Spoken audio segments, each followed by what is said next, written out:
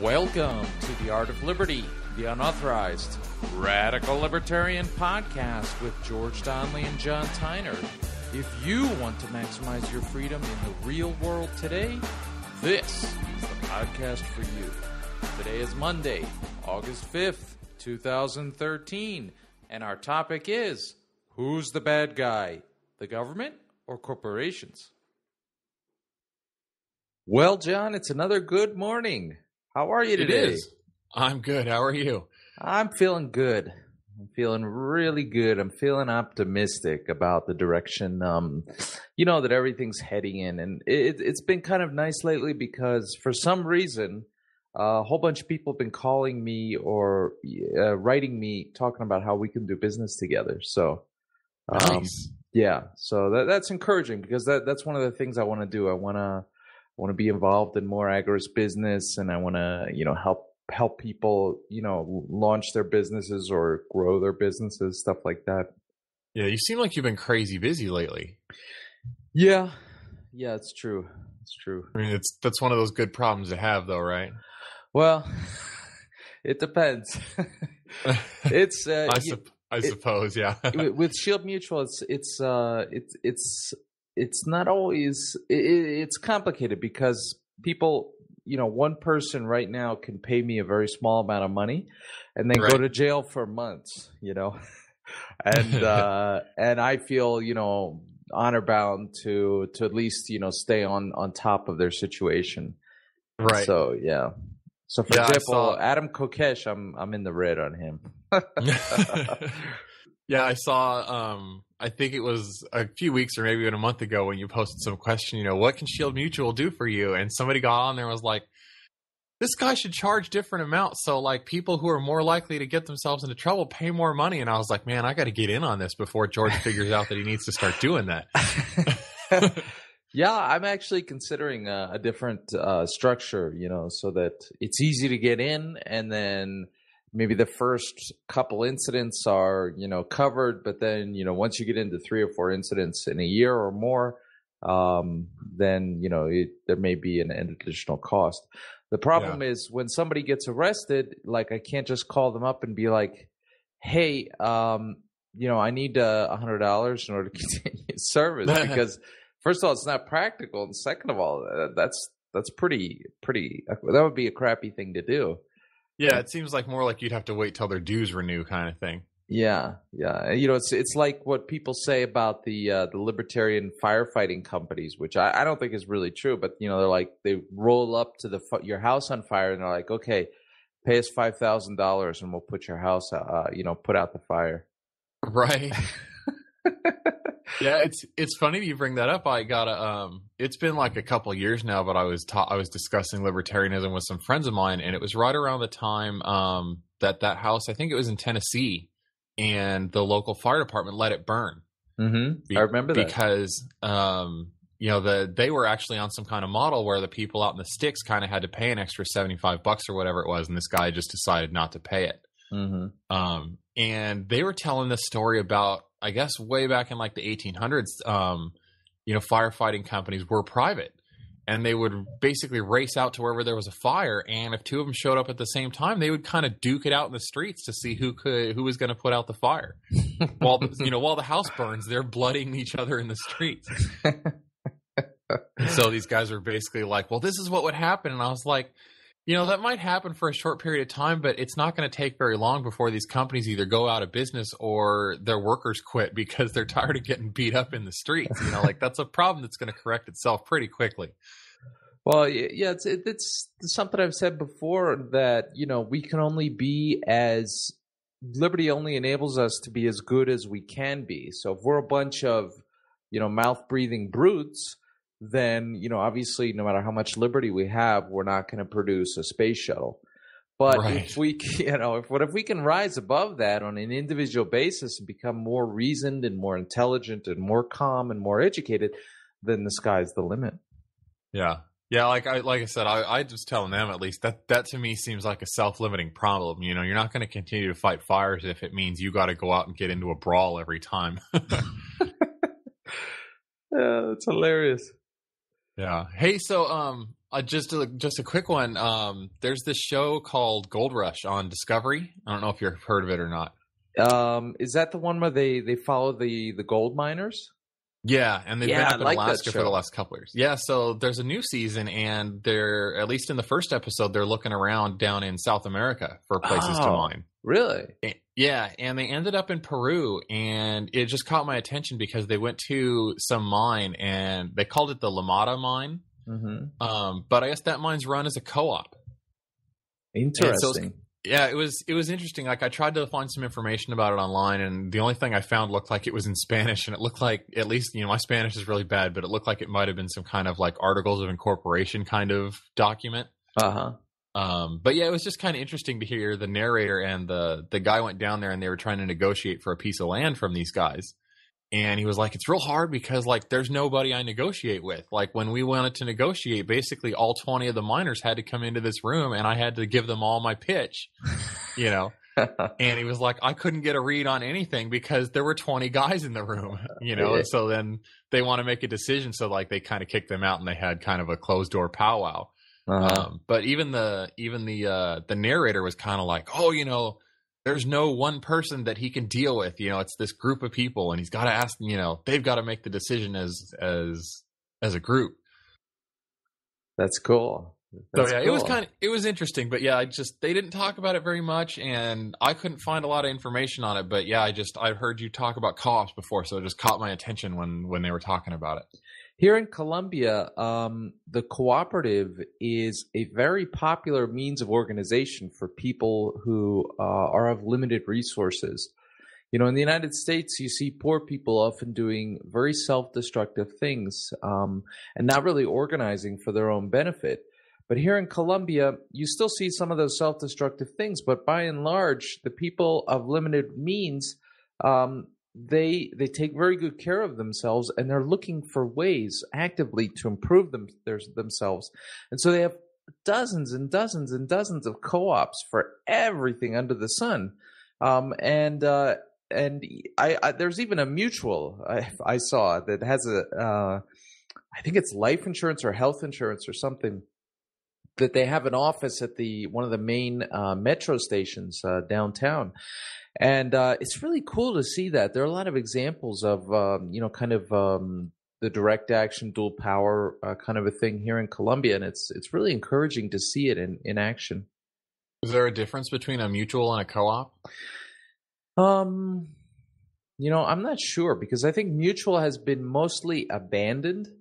I think mutual here might just be another name for like a nonprofit, what we would call a nonprofit. It's just for the mutual benefit of the people who are members or customers or whatever. So, All right. Yeah, I was just curious. I'm not very familiar with either model very much.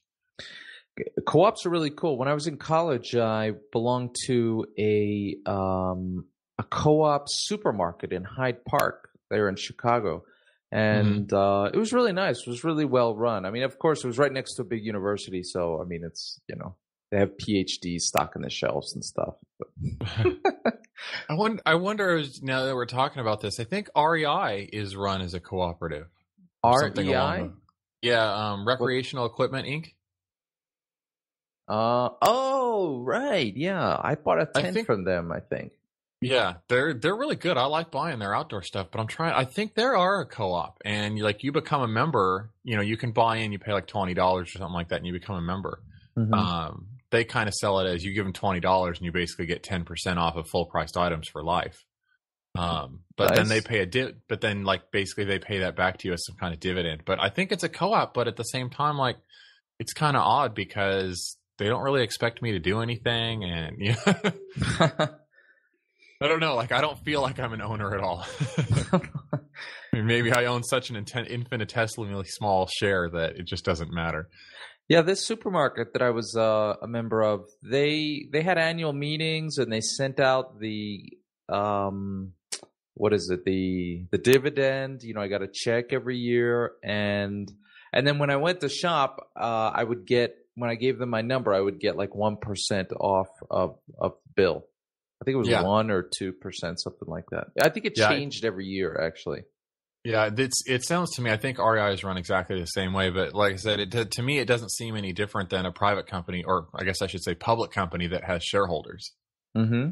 I mean, I don't know what the difference is. I assume there's some kind of tax break involved with being a co-op um, as opposed to some public corporation. You know, like maybe REI is a nonprofit. I don't know. Yeah, I don't know either. Hey, so I was looking at this article that you sent me from August 2nd, Business Insider by Henry Blodgett. Yeah, a friend of mine posted that on Facebook the other day, and I read it, and I had a whole bunch of stuff I wanted to say about it, and just ended up, it just seemed like too much to deal with on Facebook at the time. But I really like this article.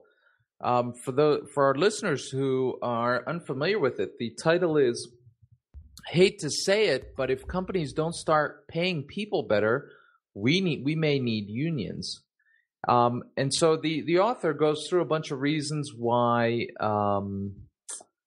why he's always hated the idea that we need labor unions. And then he goes through and talks about the minimum wage and how corporate profits are up radically, how wages are at an all-time low. He's got charts and the whole thing. And even has a chart that suggests that when unions were their most powerful, that's when the wage gap between the rich and the working class was at its lowest level. So I thought this was really neat, and I agree. We should have more unions. Unions should be stronger. In what way? Every way, every voluntary, consensual way that they can be. They should be a strong and powerful force. For me, I see unions as being right up there with mutuals and co-ops, mutual aid societies, the whole deal. It's basically an organization. It's an example of what's that called? Voluntary association.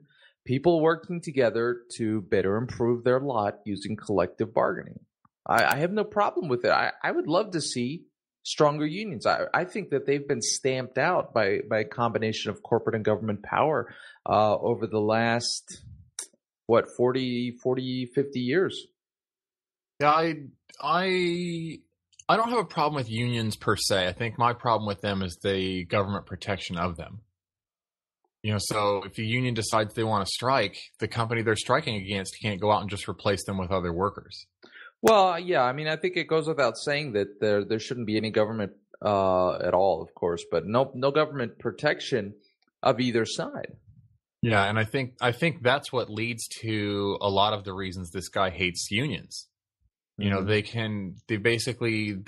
protected by the government essentially. So, you know, they hold this threat of strike over the company, and the government says, well, you got to deal with those people. You can't deal with other people. And that's what leads to a lot of these problems the guy mentions, you know, specifically that unions start trying to base pay and other things on seniority rather than skill among the employees. So yeah, I don't have a problem with unions either. But I think a lot of the problems this guy has with unions stem from the fact that the government protects them legally. Of course, right now, the government also protects the corporations, and right now the balance of power is radically out of kilter there because the government has protected the corporations in a huge way while also stamping out the unions in a huge way. Yeah. I absolutely agree with you there, and that's kind of the problem is, you know, it's hard to argue against union, you know, the government protection of unions so long as the government's going to continue protecting corporations. And I think that our argument, you know, there are people out there. I once heard a woman, I was waiting in the checkout stand at the supermarket, and she was saying, you know, somebody has to keep an eye on what business is doing. And, has to keep an eye, regulate, make sure they're not screwing up and stuff. And I thought, you know, that's completely reasonable. Somebody should be keeping an eye on these things. And you know what? If the unions were more powerful, maybe we wouldn't have the runaway corporations that we have today. You know, when Monsanto, does its crazy nonsense of just polluting to the max these fields, or, you know, creating this situation where people pollute to the max their fields with Roundup, glyphosate. maybe their union could just go on strike, and that would be a really effective check against their power. Yeah, if yeah, I'm not sure that a company's employees are the best check on their power. This guy who writes this article, I read a bunch of his stuff last night, preparing for this morning, and he writes a lot about how he thinks employees should be paid better and they should be a bigger part of the company. All of which I agree with, but eventually what he says is that makes a lot of these problems with unions go away. The first point he has against unions is that it creates this us versus them culture within companies. And I think that if, employees were paid better and stuff, they would start working for the company. And I think they would be less entitled or less likely to be a check on them. I mean, I think that's kind of consumers' job. But the problem there is that corporations are protected. So when Monsanto does something you don't like, you can't just go out and start a better version of Monsanto because the government has raised the bar so high. Well, the thing with consumers is, for example, me as a consumer, I go to the supermarket and, I don't eat cereal, but if I was going to buy a box of cereal, I just look at the box and I'm like, okay, that looks pretty healthy. Let's try that. You should totally eat cereal. I'm a big fan. I eat oatmeal. We've got I eat that too. I've got boxes and boxes of cereal around here. Oh yeah, cereal's overpriced. But anyway, that could be, but I love it. I look at the box and I'm like, okay, that looks pretty healthy. Let's go with that. But I have no idea if it was produced responsibly. I have no idea if anybody was killed in the making of it. I have no idea what ingredients go into it. I have no idea what corners are being cut. But the employees, the people who are there, who make the decisions, who see the decisions being made, who actually make it, they know it. And, if they are more empowered, I think that it will be easier for us to have more corporate whistleblowers. And frankly, we need them. Yeah, I mean, I might be selling employees a little short, but in the case you're talking about, that information is out there. There's somebody out there. You may not know when you look at 2 boxes of cereal, but there's some guy out there. I mean, this is kind of one of the things I've been surprised about after running my TSA run-in and just dealing with people and becoming more and more familiar. I mean, there's people out there who are interested in everything under the sun. Mm-hmm. So there's some guy out there who's just obsessed with what companies are doing to put, in their cereal, I'm sure. He's all up about their practices and, ingredients and that kind of thing.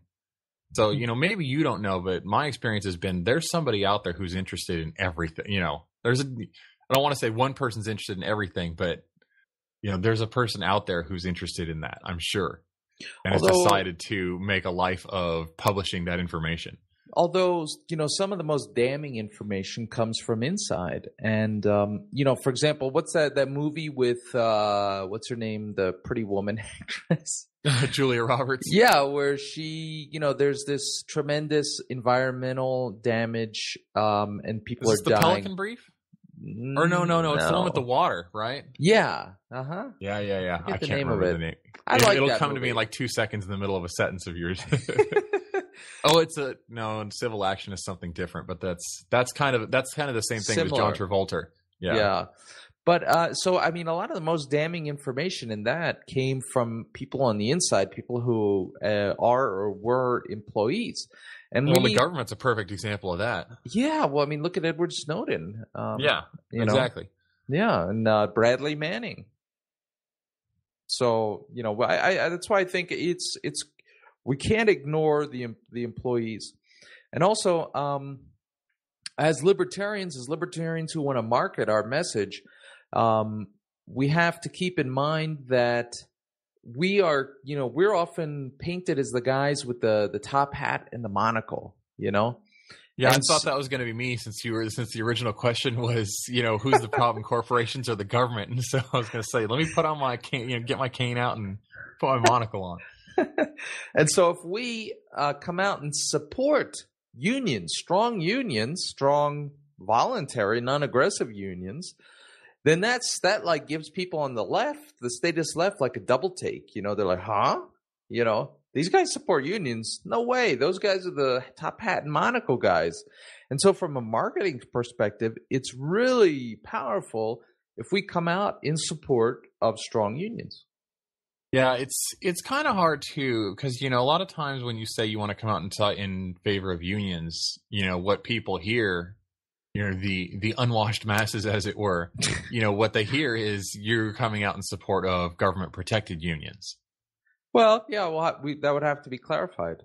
Yeah, I mean, sure, but yeah, I mean, I've got no problem with a bunch of people voluntarily getting together and saying, "Hey, we're not going to work at this price." I mean, there's nothing wrong with that. Mm-hmm. My problem comes when the government comes in and says you can't hire other people if these people decide to strike against you.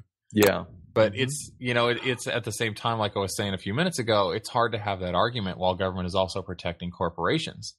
While I was preparing for this, I was thinking about the BP spill from a few years ago. Mm-hmm. And, the government capped their liability at something like $75 million, I think it was. Oh, so like this lady in the supermarket, she's talking about how, somebody needs to watch these people, and presumably she was referring to the government needs to keep an eye on them. But it traditionally does a terrible job. Like I said, BP's liability was limited to like $75 million in that case. Mm-hmm. And so, I ended up writing something at the time about the BP spill. And I was basically like, without the government, somebody would have owned the area where BP wanted to drill. And whoever that is would have, BP said, "Hey, we want to come in and drill." And that person would have said, "All right, well, you need to show me that either you're not going to spill any oil here or create environmental damage or do whatever, or you need to show me how you're going to clean it up if you do." And so BP would have gone out and they would have hired some insurance company to insure their operations, and I guarantee you that insurance company would have climbed so far up BP's rear end because no insurance company wants to pay out billions of dollars when BP spills oil. Yeah, so if it was all working under a true laissez-faire system, the spill probably wouldn't have happened in the first place because this insurance company would have made so much sure that BP wasn't going to cause the spill. Yeah, although I don't know if laissez-faire is the right word there. I would, say in a stateless society situation. Why not? I mean, does that mean something different for you? Laissez-faire basically means anything goes. I mean, that's the translation. I thought it literally means let it be. Yeah. Okay. Similar. So, and I think it has connotations of like, complete liberty, but not necessarily complete responsibility, which is what really makes liberty work, in my opinion. It's the unsung hero of libertarianism, responsibility. I'm kind of, I agree with you, but to me, I'm hearing you say laissez-faire means anything goes. But like I said, in a stateless society or absent, a government watchdog, anything doesn't just go. I mean, I kind of get the sense you're saying. Yeah, that's why I don't like the laissez-faire word, because it could be misleading to people who aren't in on our conversation, on our general community conversation. All right, I follow you then. Because I was going to say, I mean, it's not anything. I mean, it's anything goes to the extent that two people agree that, they're in whatever interaction they're going to have, anything goes. Yeah. But like I said, in this case of BP, whoever they need to lease or rent the land from, that guy's not going to be like, "Oh, yeah, just start drilling and don't worry about the damage. I'll clean it up when you're gone." Yeah, exactly. Yeah, and that's over and over and over again, where government is basically just wiping corporations' butts. Keep like, "Hey, go, pick you up, I'll clean up your mess, go on back out and make another one." Well, and that's my big problem is government is basically a giant moral hazard. People think, "Oh, well, we've got a watchdog here, so whatever this corporation is doing must be okay because otherwise the government would be stopping them." Yeah. Oh, that's a very widespread belief. If it's going on, it must be okay. Otherwise, the government would stop them. And that is so simplistic and so wrong. It's so passive. That's a very insidious idea.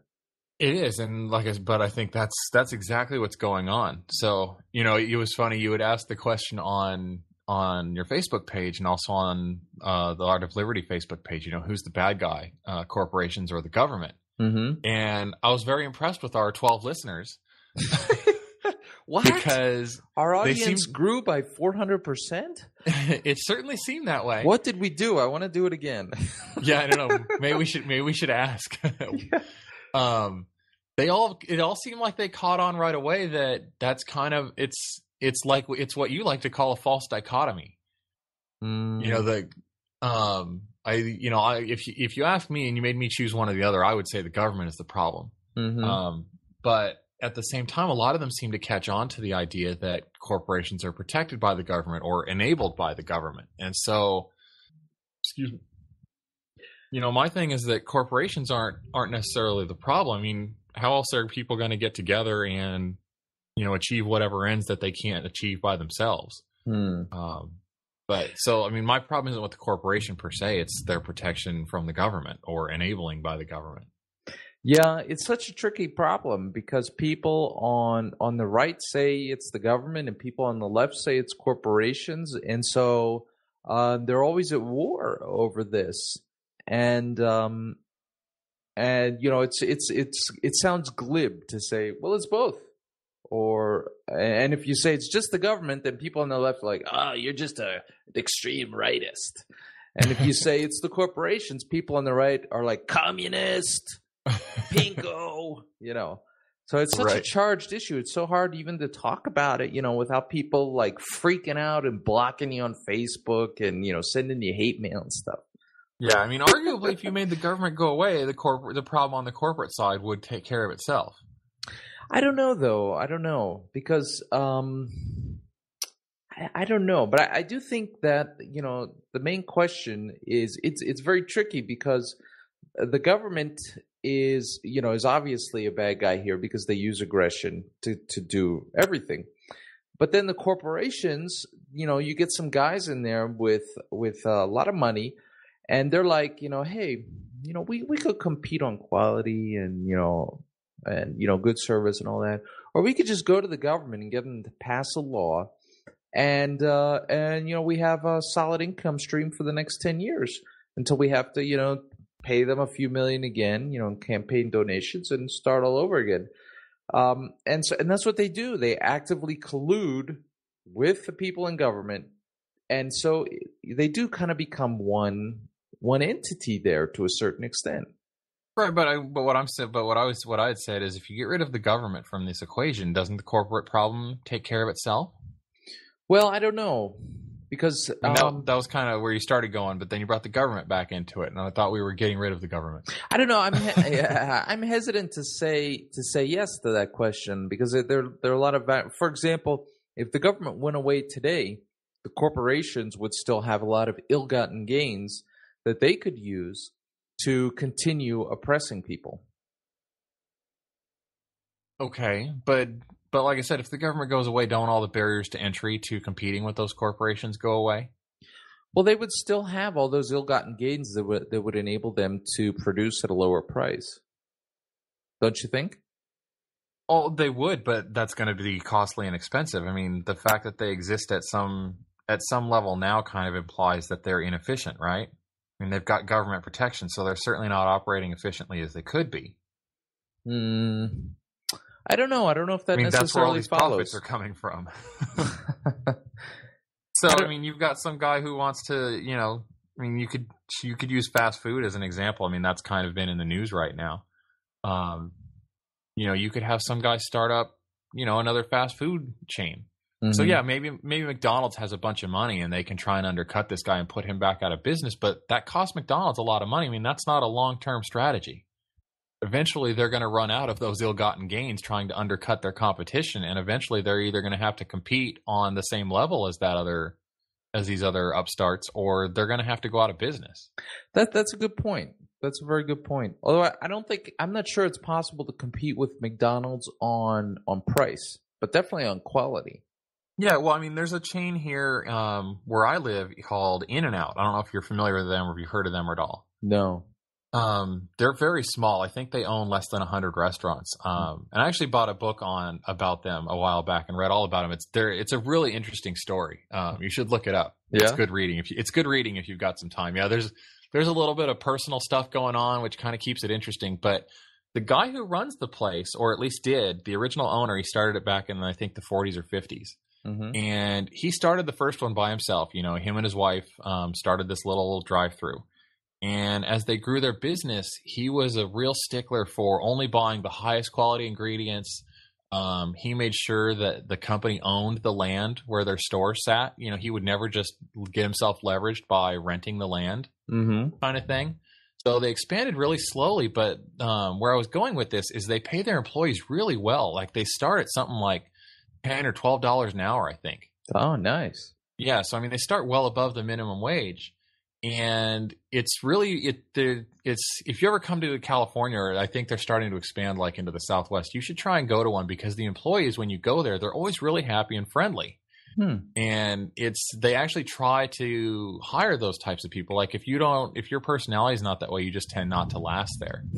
But you know, I think that's just kind of the way they do it, you know.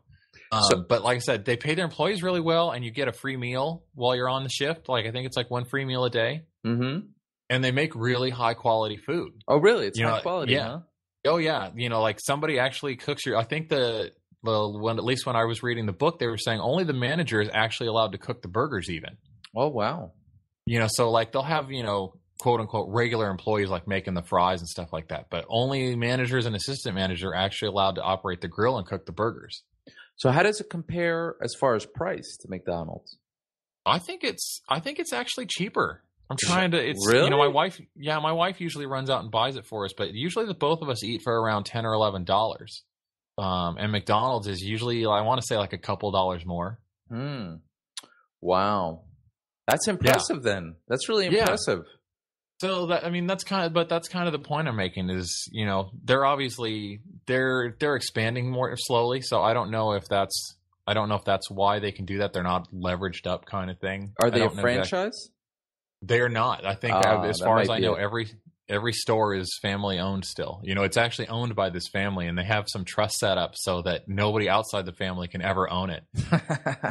But like it's kind of like I said, if you actually read the story, it's real weird and interesting. And now I think like the granddaughter, like the step granddaughter, the granddaughter is like the sole owner now, because basically everybody's been dying off. I mean, there's even like the plane crash where the corporate executives all get in a crash. Oh man.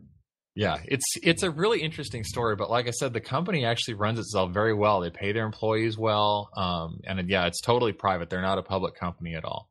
But that's the kind of business, what you're describing is the kind of business that I just love, because you know they're doing it right. I mean, they're not cutting corners. They're not focusing on, you know, how much we're going to make in the next month, and they're producing a quality product, and they're paying their employees well. I mean, imagine if we had, you know, we don't need like a global conglomerate McDonald's. You know, if we had like 50 or 100 of these companies across the globe, just like this one, or 1,000 or 10,000, and that would be enough, you know, and you wouldn't need to own 1 million outlets. You know, your 100, I'm sure, would provide for you very well. But that's kind of my point, though. I mean, look, here's a company that's competing, you know, I mean, maybe they're not on the same level as McDonald's. Like I said, I think they've only owned like 100 stores, and they're all in the Southwest here, but they're obviously doing very well for themselves, you know, even with the government intervention in the market. So, I mean, without that intervention to prop up McDonald's and protect their, you know, space in the market, like I said, I think this company would probably expand a lot more quickly. Yeah. It's a good point. It's very interesting. You've rendered me speechless. That doesn't happen very often. No. So back to this original article, though, this guy, it was interesting to me too, because he was talking about unions and how they create this us versus them, and they create a culture of entitlement. And you know, they force companies to treat all their employees equally, regardless of relative skill. I thought that was very, very interesting, because at least, you know, I don't know if my company touts it as much now as they did in the past, but I remember the place where I work, they put out the annual report, you know, a couple years into my tenure there. And in one of them, it was basically like, you know, our employees really love this company, and we've never had a union, you know, kind of, you know, as if, you know, unions basically only form when companies treat their employees badly, was kind of the implication. That was kind of the subtext. Yeah, that was the subtext of there.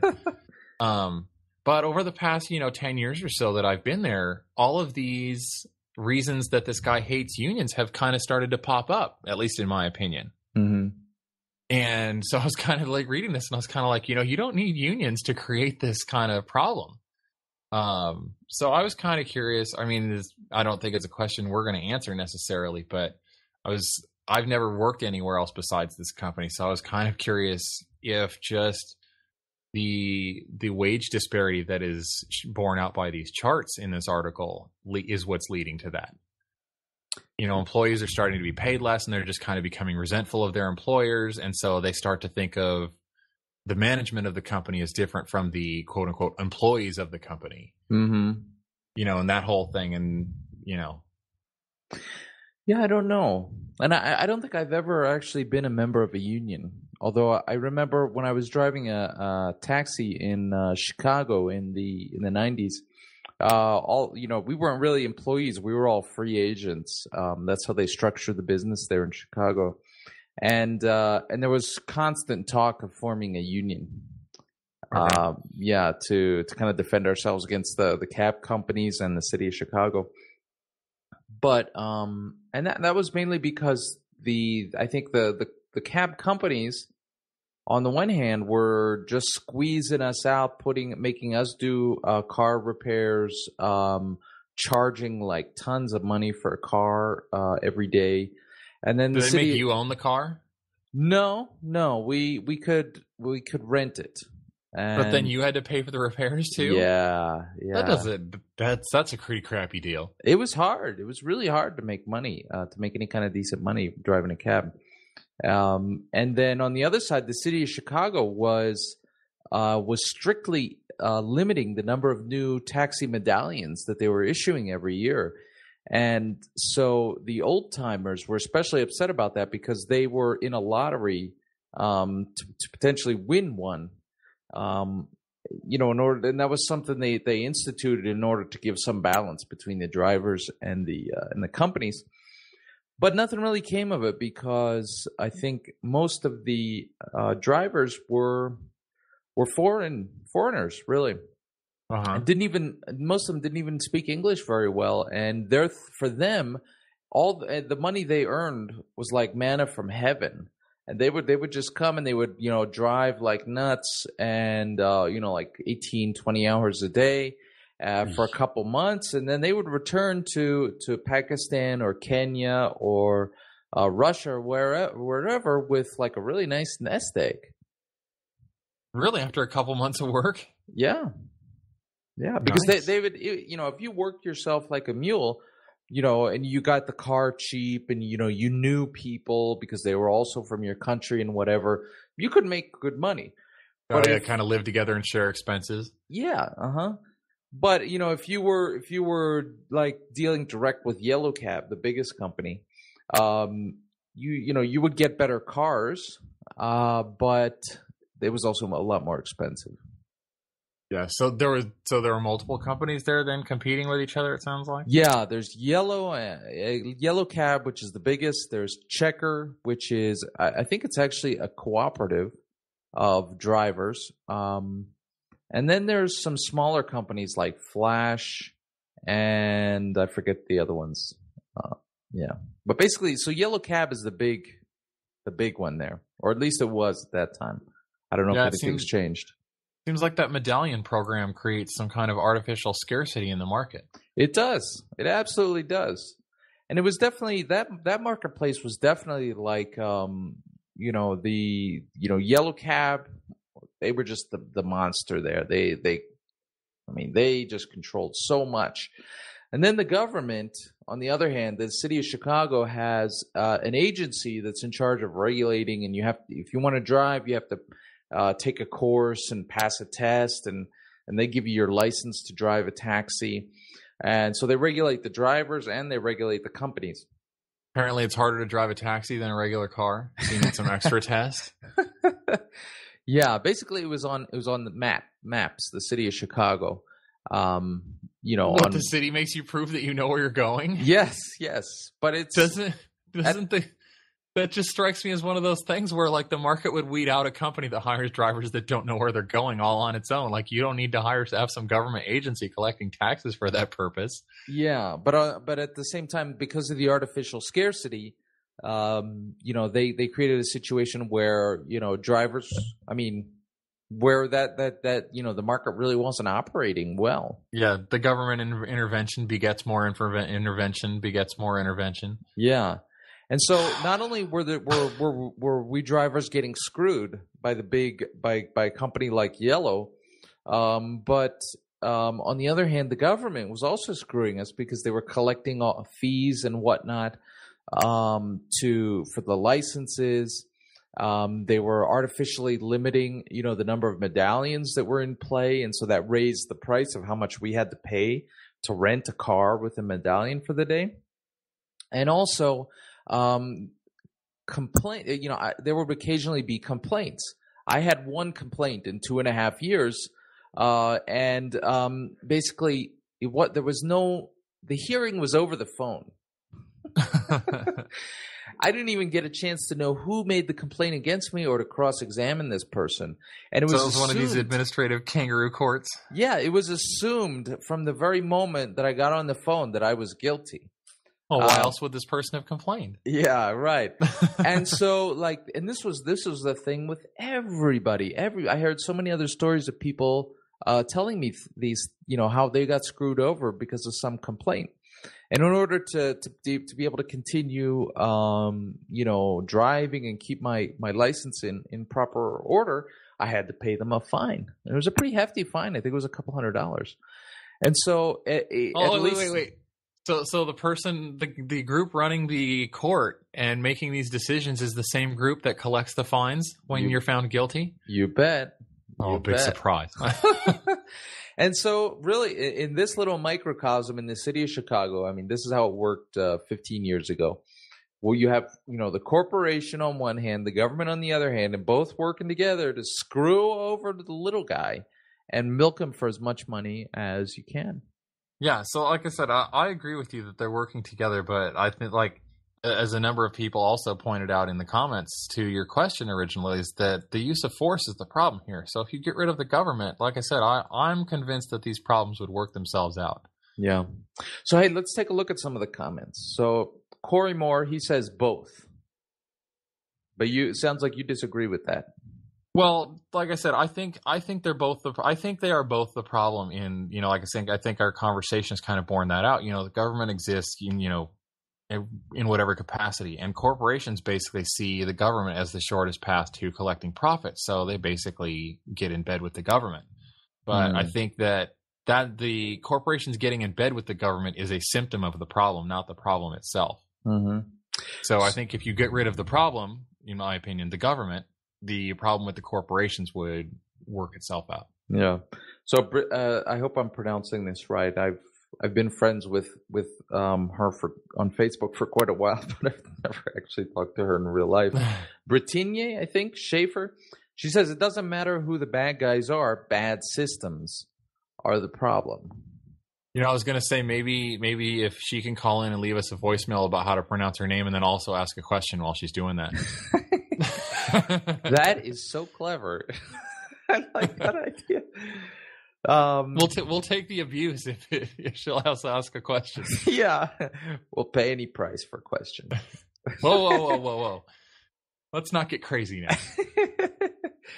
now. So bad systems.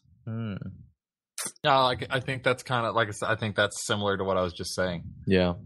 So Linda Ank says the two working in cahoots is what ends up being so bad.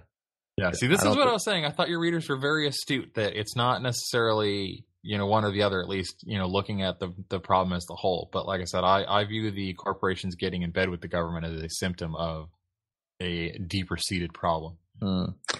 Virgil, he says that are either one of them real things? I didn't follow that. Do you know what he meant there?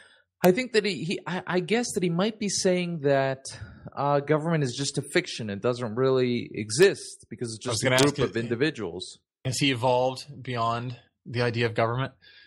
Yes. Uh-huh. And corporations, likewise, are just a group of individuals. So maybe that's his point. Yeah, well, I think. Well, that's what I would argue. But I think, at least in the current system, corporations are a fiction. Basically created by the government under their legalities. So I wondered, that's probably more what he's getting at, I would think. Yeah. William So yeah, Fred- I kind of understood do corporations really exist, but yeah, I didn't follow the government. I was like, the government exists, but like I said, he's more evolved than I am. Well, no, I don't evolve beyond government. He's certainly an anarchist, that's for sure. Yeah. So William Fred says the bad guy is the use of force. Yeah, I agree. I don't know. That seems like a little bit simplistic. I think ANCAPs and libertarian anarchists sometimes we're a little bit too glib, and I think that's can be a marketing fail on our end because people think. I think his answer is right. I think it could use some more explanation to the people who don't understand what he's saying. But at least for me, I agree. Okay. Let's see. Penny Langford Freeman says, anyone who profits from, enforces, or enables tyranny is the bad guy. Although, anyone who profits from tyranny. So then the question is, if you work at a corporation, if you work for the government, if you collect, let's say, veterans benefits, if you use Medicaid, are you profiting from tyranny? I don't know. I suppose we'd have to analyze your tax receipts, right? To see whether it was a net gain or net loss. Yeah, I mean that statement for me, that's a little overly broad, I think. Yeah. In my mind, I have a hard time faulting people who want to set up a corporation and decide to pay whatever government extortion fees in the forms of licenses and that kind of thing. I have a hard time faulting them for trying to run a business. It's in the general sense, I think people run a business, maybe profit is why they do it, but at some level they're helping consumers and making the world a better place by providing a service that consumers want to pay for. So I have a hard time faulting them just for that. I think at the point at which they decide, all right, we need some kind of government protection for our market and go start lobbying for legal protections, that's where my problem comes in. Although it's tricky business because if you get that far in where you're let's say you set up an LLC, in order to avoid some self-employment taxes or excessive payroll taxes. And then the government's like, okay, we're going to raise taxes or we're going to pass this law. And you're like, hey, these guys are going to screw me over. And then, like some kind of a lobbyist organization comes along and says, buy a membership and we'll stand up for small business.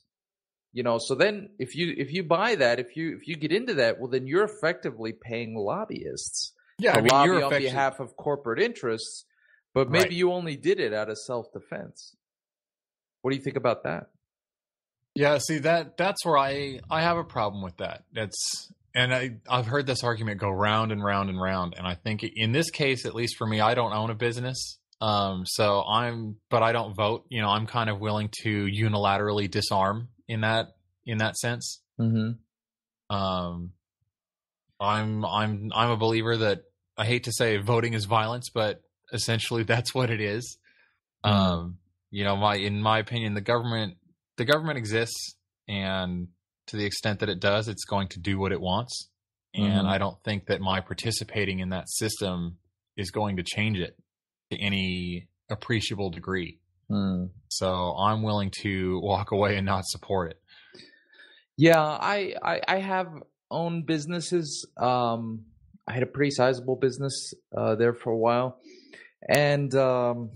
And before I was really conscious of all this, I actually did set up I think it was an LLC to avoid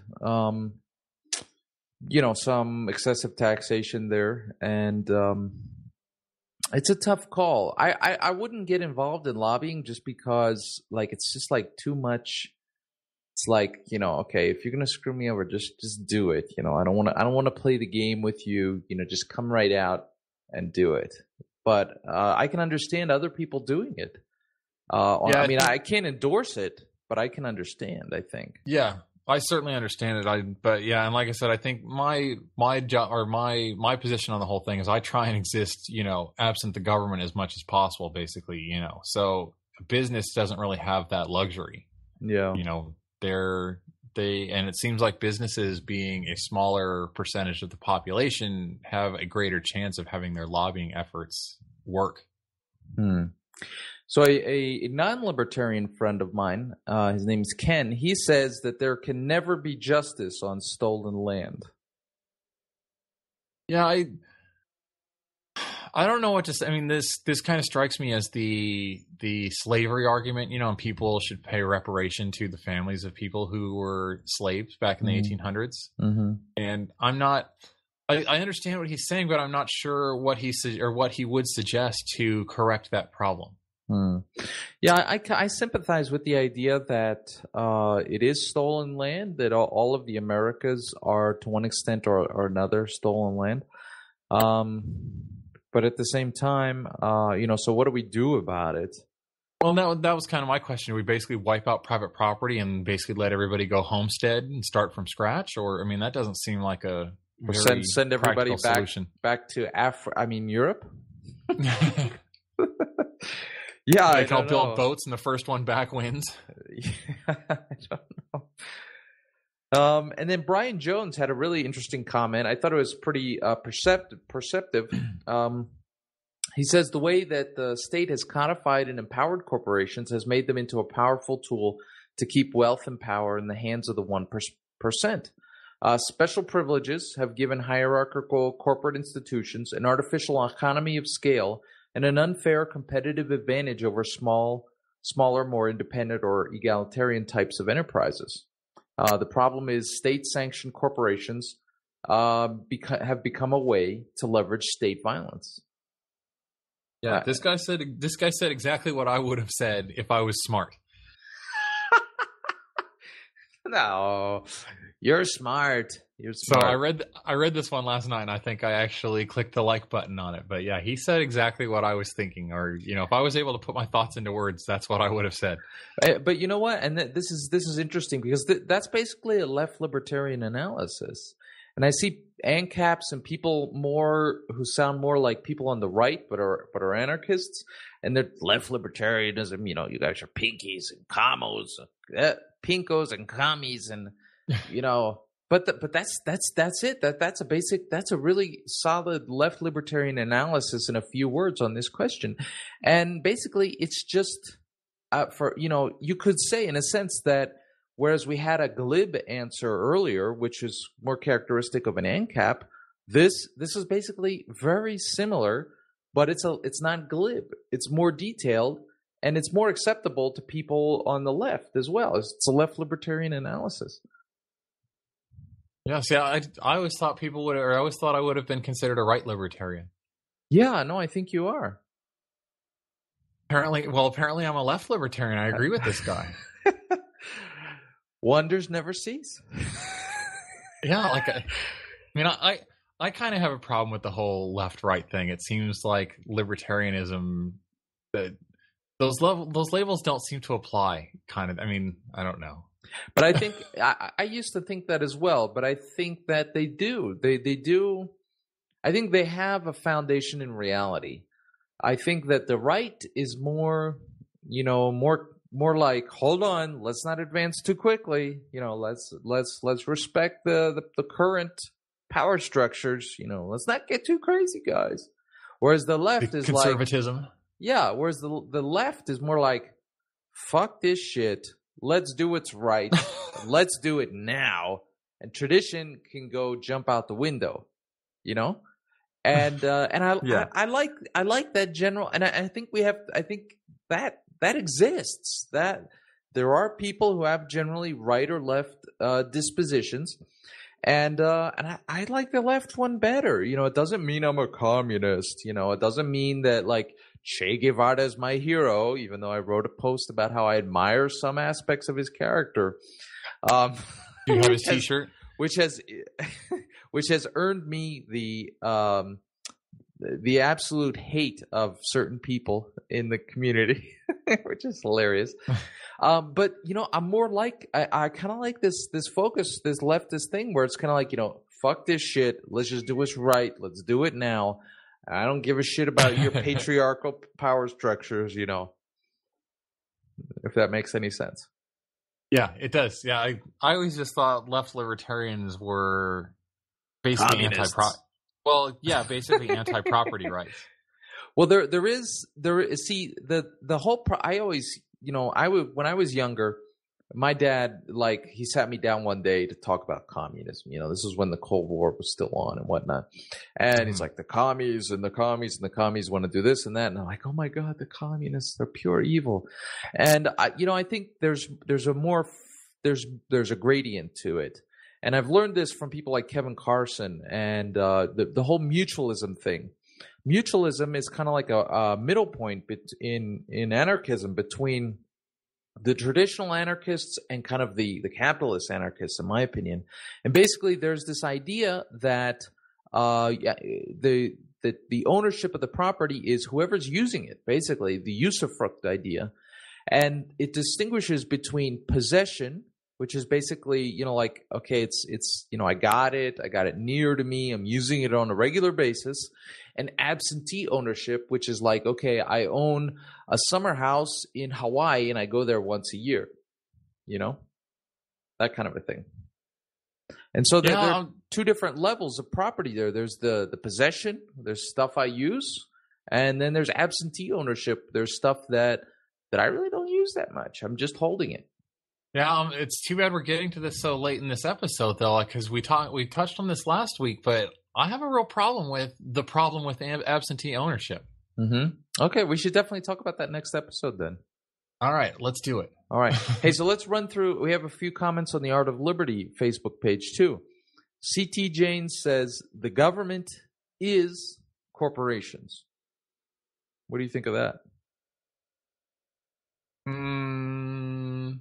Well, I guess we'd need to kind of try and work out what he's saying. What, that corporations basically run the government?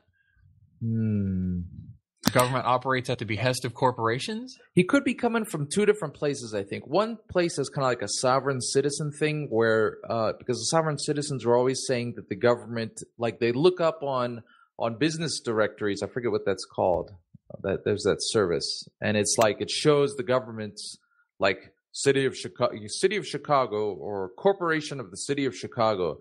And then so they share these screenshots and like, oh, look, the government is actually a corporation, Great. So their laws don't mean anything because we're a voluntary society then. Right. Yeah. You just have to withdraw from the corporation.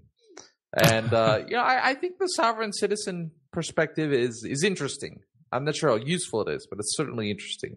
Yeah, I love that they use these arcane legal methods to prove their freedom. Yeah. It's fascinating. It's fascinating how in detail they get. Yeah. I've learned some useful things from people who've shared sovereign citizen type of arguments from me, with me. Yeah. So I'm not sure what he means by the comment. I mean, this kind of goes back to it's a little too short to be. I hate to say that it's not useful, but if people don't understand your meaning, then. Or he might mean that corporations have co-opted the government. Because there's this revolving door of corporate executives that go into government jobs and then they go back into their corporate jobs. Yeah, or just, reading it in light of the question, he might just be saying there's really no difference between the two of them in his mind. They're both the problem. Yeah. And Chris Vanatter, he says both. We've certainly seen that response before. And I also got a bunch of responses on the Arm Your Mind for Liberty Facebook page. I'll run through those real quick. Sean Lee says, "What's that?" I didn't know you posted it there. Yeah, I didn't see it bunch. There. Yeah, I've been following the one on your page and on the Art of Liberty, but yeah, I didn't see the one on the Arm Your Mind for Liberty. Yeah, so Sean Lee says the lines are so blurred they've become nearly one and the same, each controlling the other. I can see that. Yeah, Pika Chan says collectivism. I'm not sure. That one's way too short for me to glean any meaning from it. Yeah. I think he basically is saying, I don't like your question. I'm going to give the answer I want. Which is certainly a very libertarian thing to do.